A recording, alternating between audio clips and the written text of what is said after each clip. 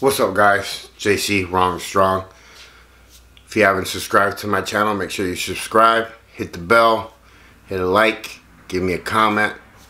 This week we've been going a little bit more into detail about my life and stuff that I went through and things that happened, how I ended up in Arizona and so forth. It's been 17 years since my boy KATO was murdered. Today we're going to go a little bit more into detail about what it was for me to go through that while I was here, why I ended up here, and pretty much just sharing a part of my story with you guys. JC, let's get into this.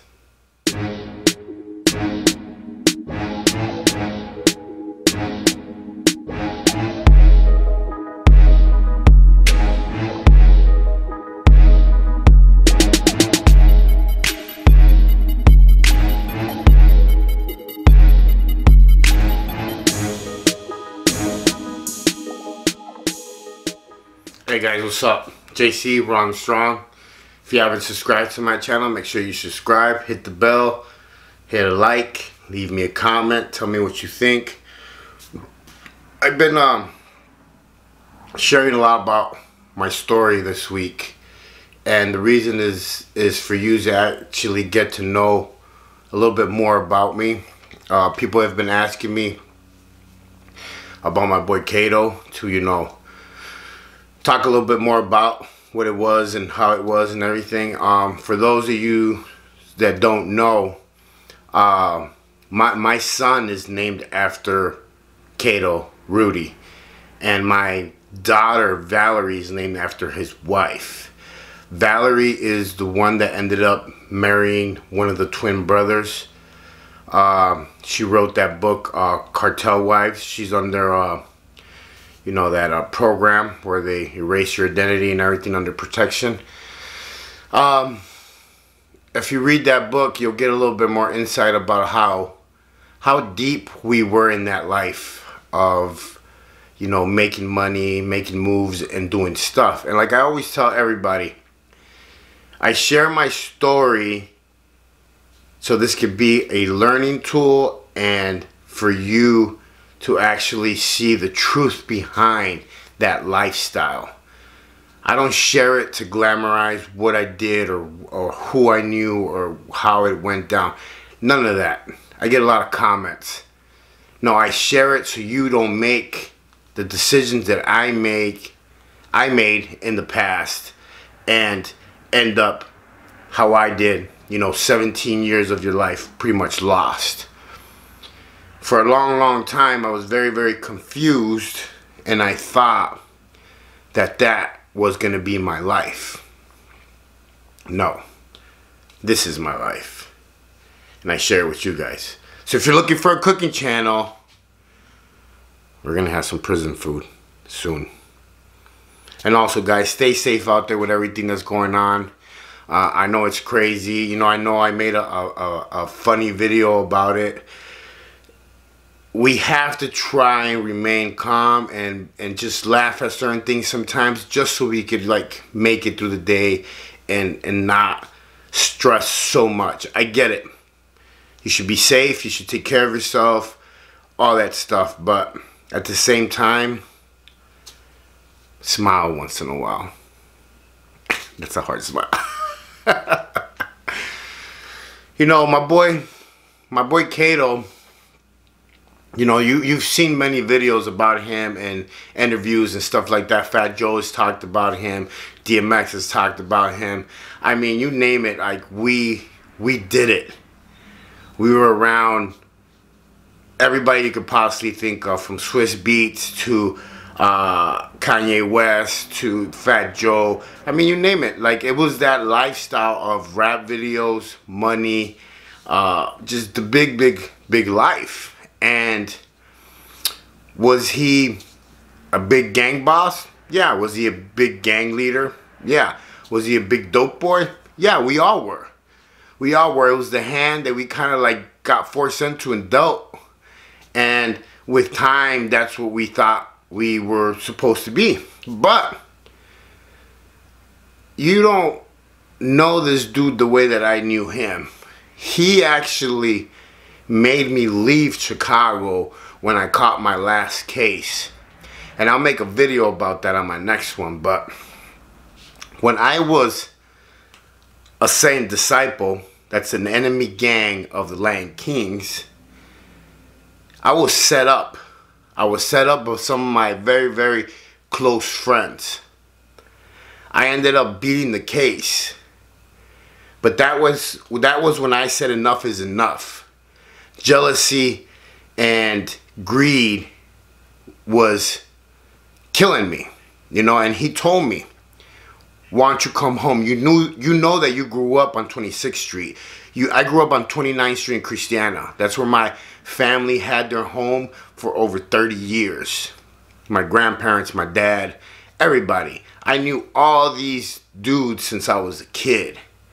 The only reason why I ended up on 59th Street in Spalding was because my dad was never home and my grandparents stepped in to take me out of that, me being alone at the house all the time, and they took me to their home on 59th Street.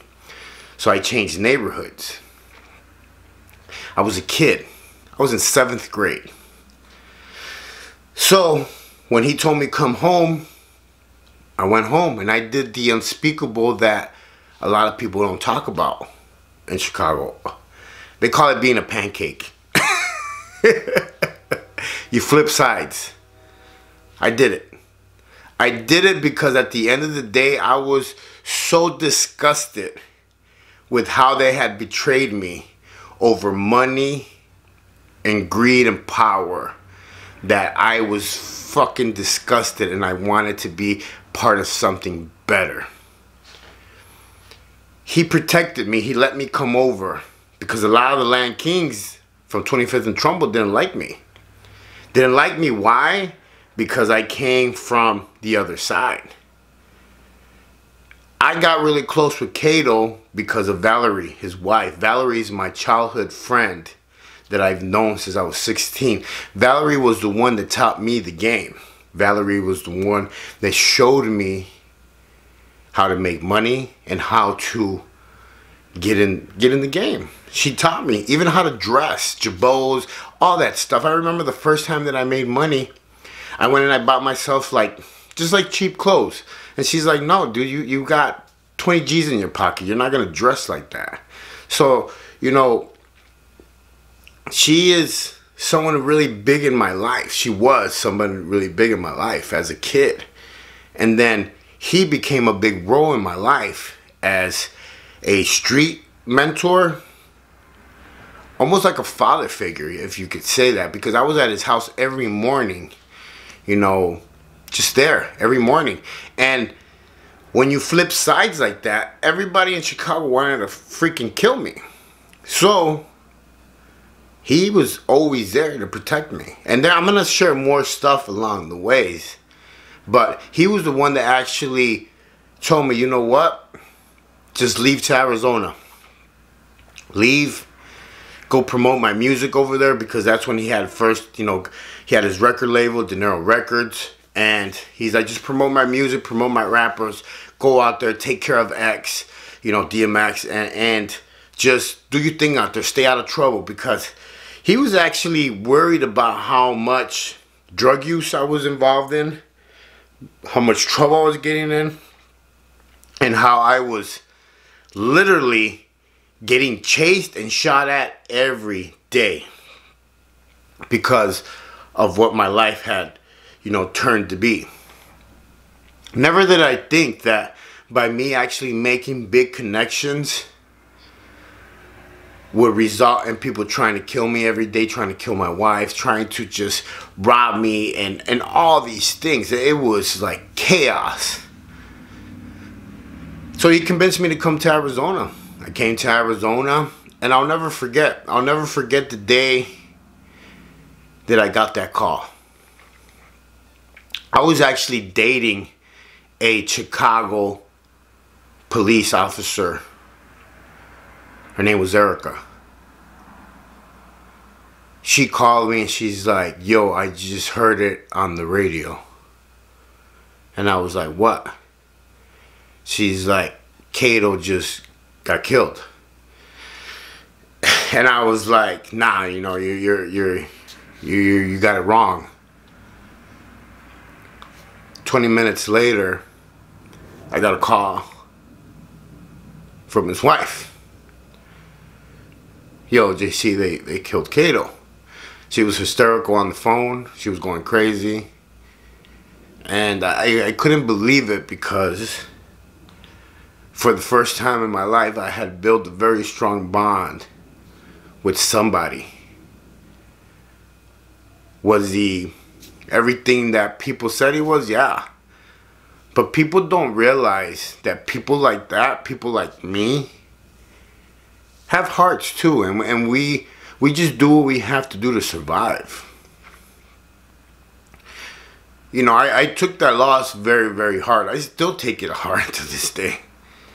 Because that was my dog. He looked out for me in times that I needed somebody the most.